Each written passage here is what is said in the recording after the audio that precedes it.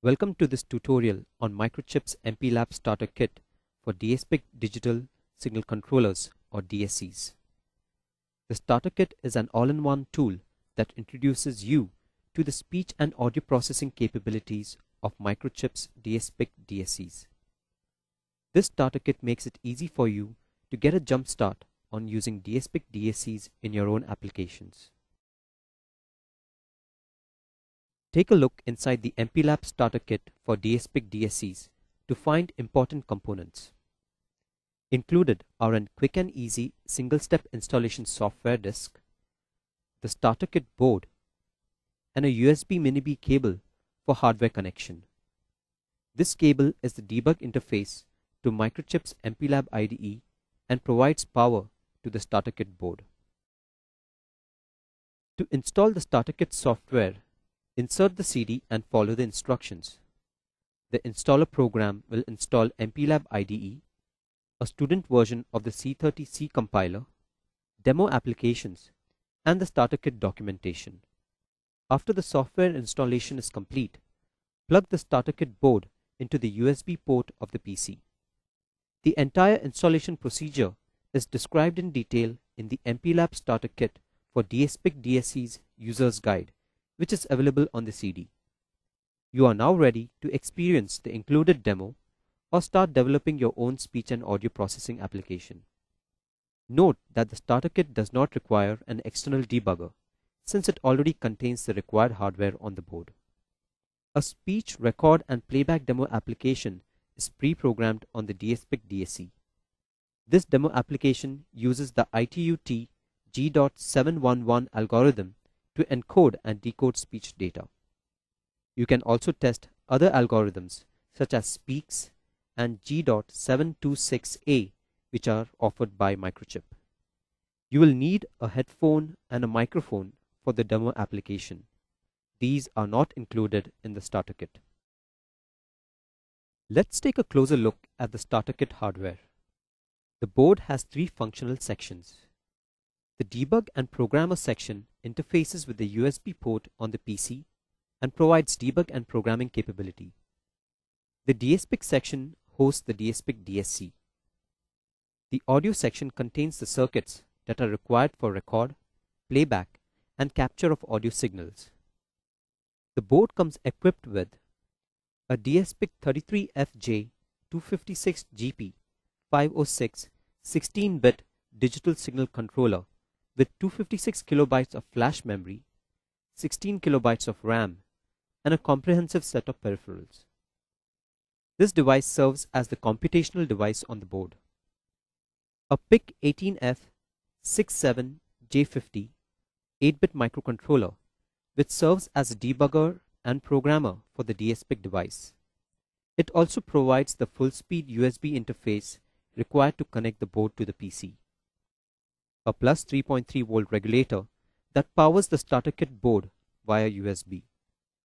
A 4 megabit serial flash memory device to store speech and other data. An audio codec for high fidelity speech and audio applications.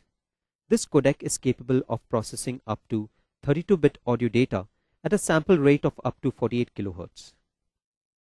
Analog filters for implementing low-cost speech playback using the pulse width modulation technique.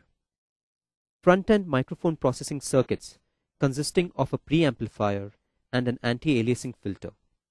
The preamplifier features an adjustable gain for adjusting the microphone sensitivity. The anti-aliasing filter provides the required band limiting of the microphone signal before it is processed by the 12-bit ADC on the dsPIC 33F device. A 100 mW headphone amplifier provides the required amplification of the audio signal for driving a headphone. The volume of the amplifier can be controlled by the dsPIC 33F device. 3 user-defined LEDs and 2 switches which are available for application use. 3 connectors for a USB connection between the board and the PC, a connection to a headphone, and a connection to a microphone or an external audio signal. The Starter Kit board features 2 methods for capture and reproduction of audio signals. Both of these methods demonstrate the flexibility of a dsPIC DSC device. The first method uses the dsPIC 33F DSC 12-bit ADC and the output compare pulse width modulated playback technique to demonstrate a low-cost yet effective technique for audio capture and playback. The 12-bit ADC of the dsPIC 33F DSC provides an effective means for converting analog audio signals to digital signals in applications which are cost-sensitive. The output compare PWM playback technique only requires an external fourth-order low-pass filter to reproduce the audio signal. The order of the filter directly affects the audio quality. Having a higher order filter improves the audio quality. The second, or audio codec method, uses the external codec for the analog to digital and digital to analog conversion process. The audio codec communicates with the dsPIC 33F device via its versatile data converter interface or DCI module and the I2C module. The dsPIC 33F device uses the DCI module to communicate audio data with the codec and the I2C module to provide control information. The codec is capable of performing a 16, 24 or 32-bit conversion at a maximum sampling rate of 48 kHz. This makes the audio codec ideal for applications that require high-quality audio processing. In either case, the board accepts audio input from a microphone or an output of audio equipment such as a CD player. Use jumper J7 to select between the two types of input. The input signal is then amplified. An anti-aliasing filter provides a cutoff at 3300 Hz for the signal to be fed to the 12-bit ADC. The audio output can be selected between the output of the audio codec or the output of the low-pass filter. The low-pass filter demodulates the pulse width modulated signal generated by the output compare module. Use jumper J6 to select between the two. The headphone amplifier amplifies the signal for output to a headphone. An external 4 megabit serial flash memory is available for storing data. This memory can be used in speech record and playback type of applications. The serial flash memory interfaces to the SPI module on the dsPIC 33F device. Let's take a look at the jumpers, connectors and controls on the starter kit board. The board has 3 connectors. Use connector J1 to connect the board to the PC via the USB cable provided in the kit. Use connector J9 labeled line in/mic to connect either a microphone or audio equipment such as a CD player. Use connector J8 labeled speaker out to connect to headphones. Potentiometer R56 labeled mic gain adjusts the microphone preamplifier gain. This potentiometer must be set at the factory default level or turned completely clockwise for a nominal gain setting. The gain can then be increased by turning the potentiometer anti-clockwise. Note that increasing the gain too much can cause the input signal to distort and create an audio feedback.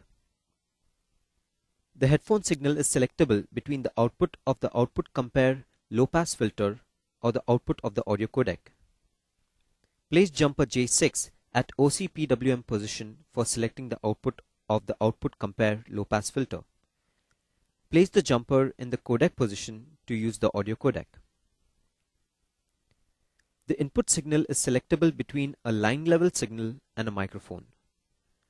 With the microphone option, the board provides the biasing voltage required by condenser microphones.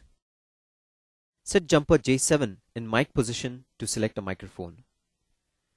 Place the jumper in line in position to select a line level input.